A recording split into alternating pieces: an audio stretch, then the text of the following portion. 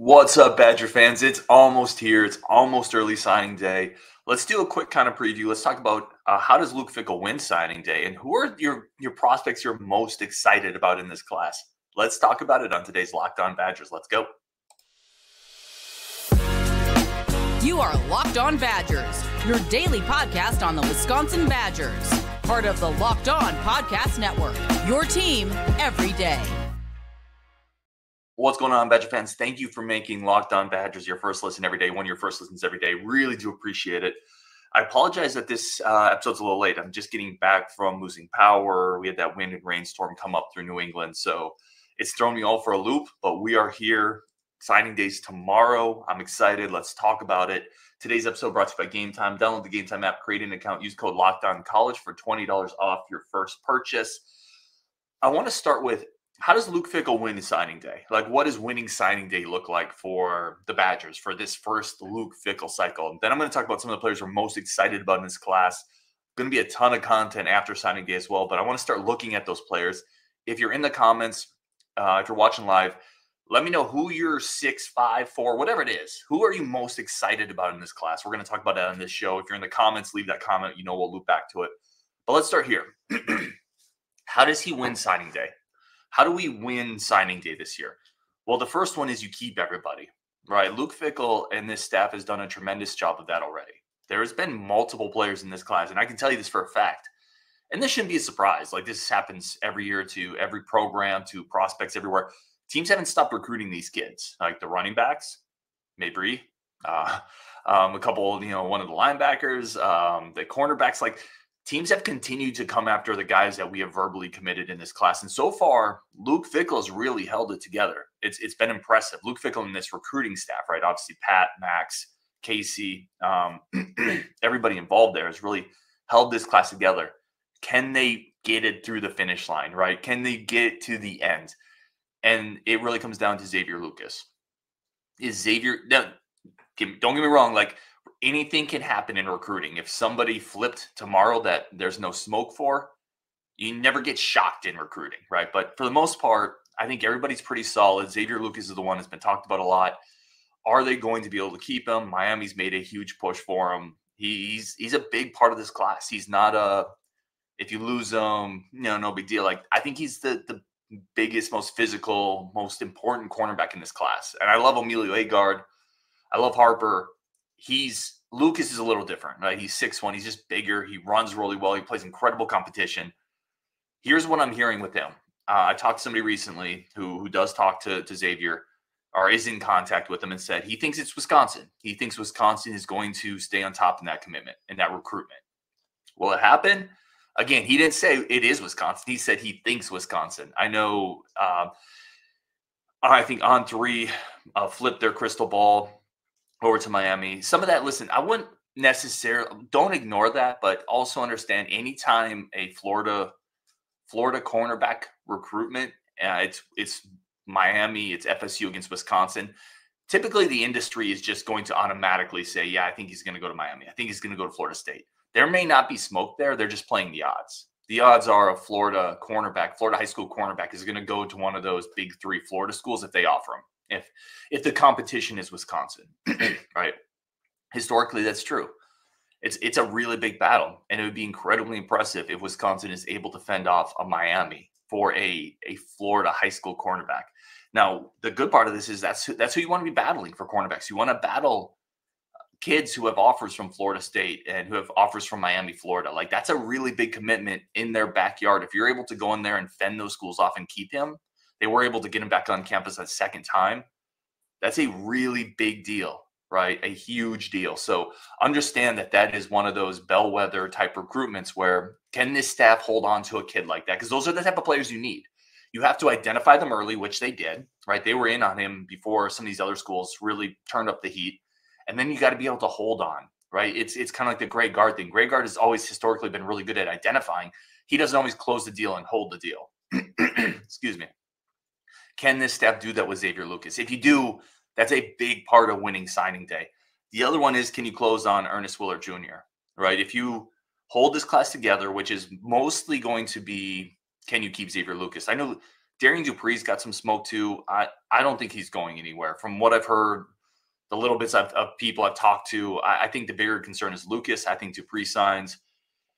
And then it comes down to, can you get Ernest Willer Jr.? And I think all the signs kind of point to that. So if you're able to hold on to this class and then you get in that 4-star, really unique type of athlete on the defensive line, you want signing day. For your first class, look at this class. It's going to be borderline top 20 in the country, right? Maybe even a tick higher if you can also land like a Rob Booker. Now it depends on what happens above you and around you, right? There's going to be more movement around you. Players are going to flip. Others are going to decommit. There's still players that are being waited on. Like, so we're not going to know right away,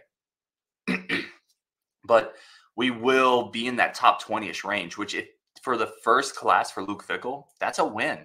Like, that's winning. Again, that's winning signing day. Coming off a 7-5 season, what have you sold? You didn't sell winning on the field. You sold who you are. You sold the program. And finishing around the top 20, if you can close out with Willer, if you can keep this class together, I think even if you were to lose Dupree, which I don't think will happen, but if you were to lose Dupree and you kept Lucas and landed Willer, like, that's a win. You would not, again, I'm not one of those guys who's like, oh, I don't really care about, no, Dupree's are really good. Like, you really want him in this class. He's unique. He's explosive. He's athletic. But if we were just saying, if you lost Dupree on signing day but added Willer, who here isn't making that trade, right? You still have Dilon Jones and Gideon Atuka in this class. That defense alignment is so much more important than any one of the individual running backs. Like, it's not even a Dupree thing. It's a positional scarcity. So, yeah, you bring him in, you keep Lucas, and even if you were to lose Dupree, to me, that is winning this signing day, this class. Lord Croy says, congratulations on your anniversary, Ryan. May you and your wife have many more years together. Thank you, man. Yeah, I mentioned the other day we had 17 years invested into this now, and it's great. Like, she's awesome. She is definitely my better half. So thank you for that. All right, let's take a quick pause here for our friends of the show, and we're going to come back. We're going to talk about the 6 players I'm most excited about in this class. I asked you in the chat, who are the players you are most excited about in this chat? In this class. You can list 6, 5, 1, 10, whatever it is. We're going to talk about who we're most excited about, because that's what recruiting is, right? Recruiting is excitement. It is the pipeline. It is the never-ending influx of talent. That's what makes college football so fun. That's one of the things that's always made college football so fun, is every year you refresh talent and you dream on these players and you watch the film and you get excited. So you can tell I'm excited. I love recruiting, man. So let's talk about the 6 players I'm most excited about. I want to get your lists as well. Who are you most excited about in this class? Let's talk about it. But first, a quick break I think I'm back. I don't know, man. Let me know in the comments if you can hear me. Like, our internet just keeps going up and down. So frustrating, but not as frustrating as it would be to lose Xavier Lucas. I don't know. All right, let me know. If you guys can hear me, let me know.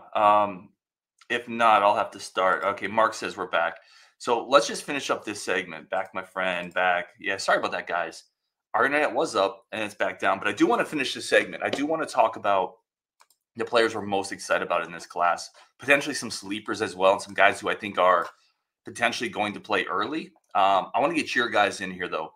Players you're most excited about. This is from Donnie Hayes, Dupree, Jones, Steck, Agard, Mabrey. That's a great list. A couple of those are on my list. Mabrey's on my list. Jones is on my list. Those are really good ones to be excited about. Let's talk about John Case says the running backs are huge. Mabrey will be great. So let me throw my list out there, because some of these are just echoing my list. I have the players I'm most excited about: Mabrey Mettauer, Anelu Lafayette, Thomas Heiberger, Dilon Jones, Xavier Lucas, and Darian Dupree. There's like 10 more dudes that I could be like, yeah, I really like Steck. I love Kevin Haywood. I'm big on Emilio Agard, right? I love Dylan Johnson. Like, there's a lot of guys in this class to get excited about, but I agree with John. The running backs in this class are top notch. There's 3. People keep talking about there's 2 dudes. There's 3 dudes in this class. I'm telling you right now, I've talked to people on the recruiting side. I've talked to people connected. Gideon Atuka is a real guy. Like, they accepted his commitment early for a reason. They accepted his commitment as the second running back for a reason.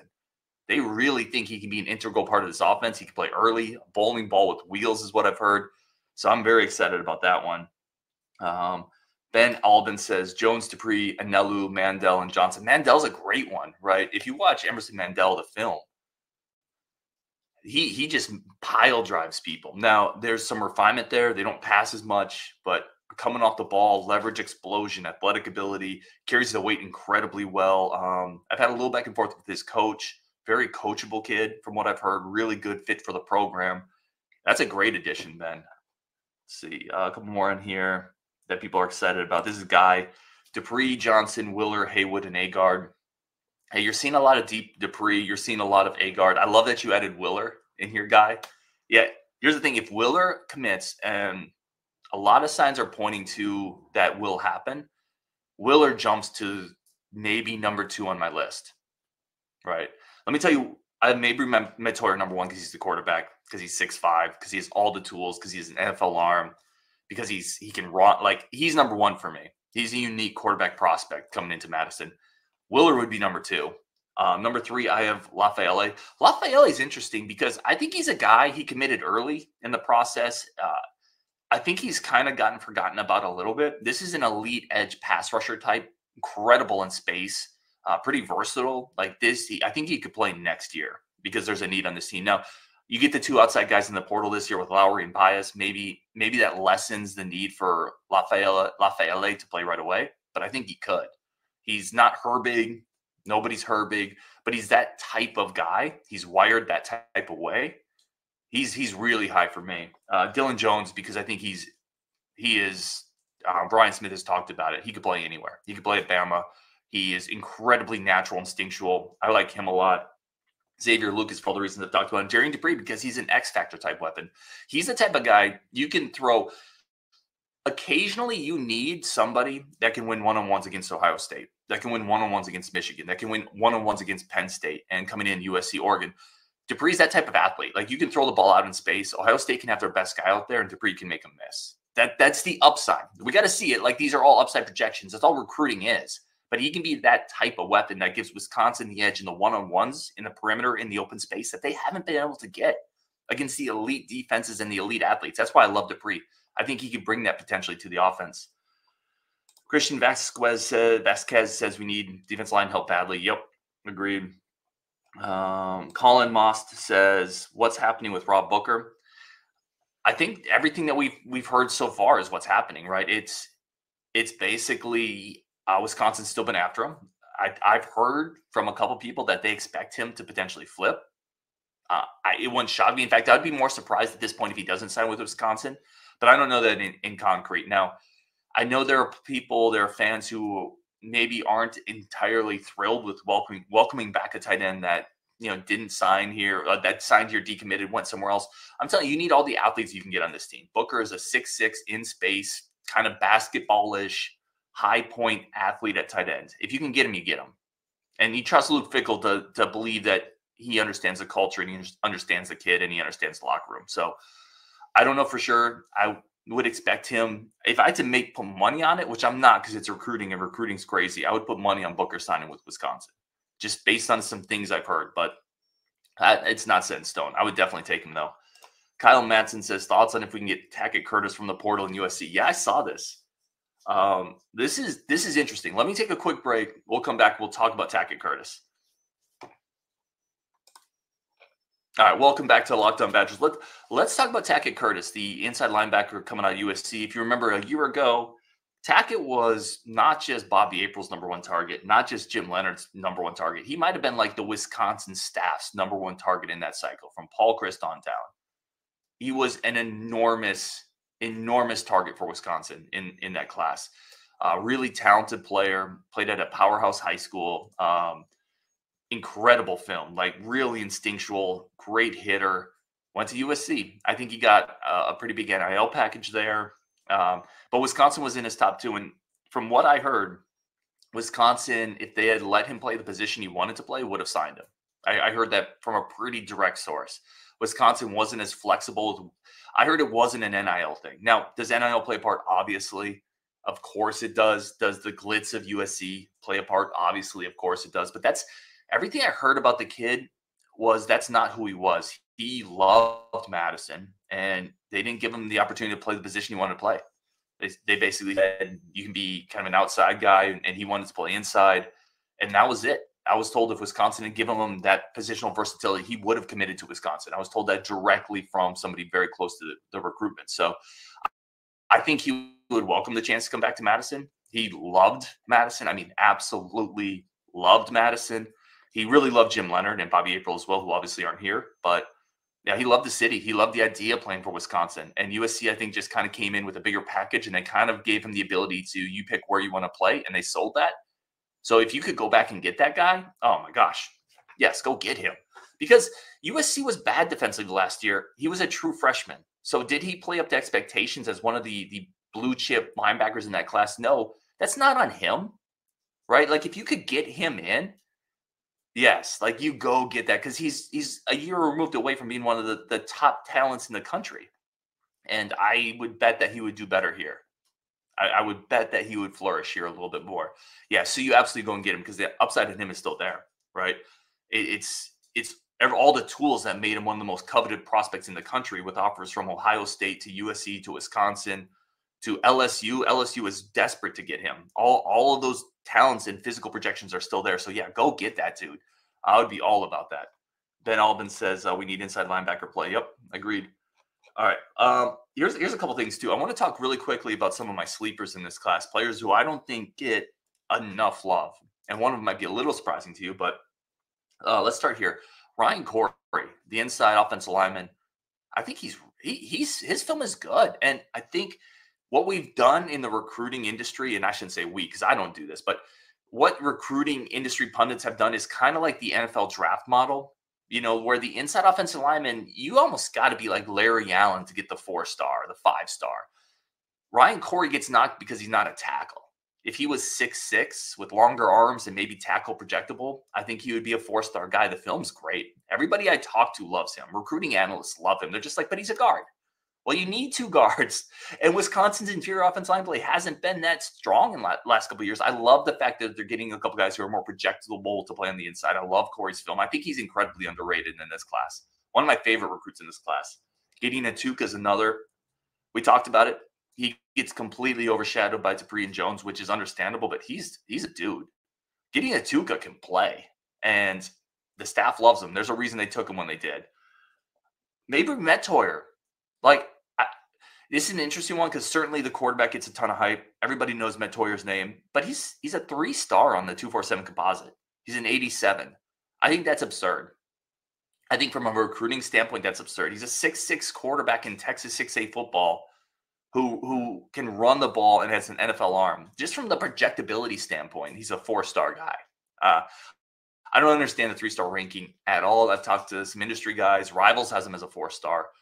I don't get that at all. Those physical tools, that's, again, I use baseball analogies a lot.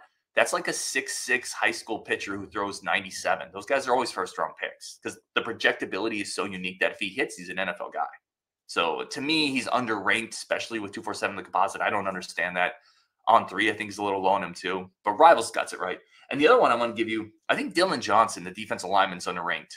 Now, here's a guy. Now, he got a late bump up to the 4-star. But what happens with recruits is if they start as a 4-star, people remain more excited about him. Dilon Johnson started as a 3-star guy, battled between us and Northwestern, lost him to Northwestern. And because of that, the recruiting hype and the hype around the fan base around him has never been as high as I think it should be. Again, he got that late bump up to the 4-star, but here's a 280, 290-pound guy who moves really, really well. Wrestler, that defensive line, defensive line leverage and playing with tenacity and competitiveness. Wrestling is hand in hand with that. I love the pickup. I think he's an incredibly safe prospect. He's going to play early, and he's one of those guys who might be able to step in even next year. Maybe you remember Keanu Benton could step in right away, and part of that was that wrestling background. Now, he doesn't have the same type of size and frame as Benton, but he could be that type of player who can come in, contribute right away, because he's already at that size. He has burst, and with the wrestling background, he understands leverage and competitiveness. So I'm a big fan of Dilon Johnson as well. I think he's underrated. Donnie Hayes says Landon Gauthier for sleeper. Yeah, Northeast Wisconsin represent. He's a tackling machine, man. He's a good one too. More athletic than you say is about a lot of Wisconsin kids, specifically a lot of Wisconsin linebackers. He is definitely more athletic than given credit for. So that's a good one too, Donnie. All right, we're going to wrap it up here. I got to restart my Wi-Fi to keep it going. But this is just a quick primer for signing day. We got interviews with a couple guys coming up today. Hopefully both Heiberger and Dilon Johnson will jump on the show today. Maybe even Grant Steck. And then we have a bunch of content coming out over the next 2 days for recruiting content, class reviews, positional grades, interviews with recruiting analysts. So I'm excited. I cannot wait for it to get here. Thank you, everybody, for tuning in for this kind of impromptu show. Again, I apologize for the internet issues, but I think we're mostly back up and going. Anyway, on Wisconsin, signing day is almost here. We'll talk later.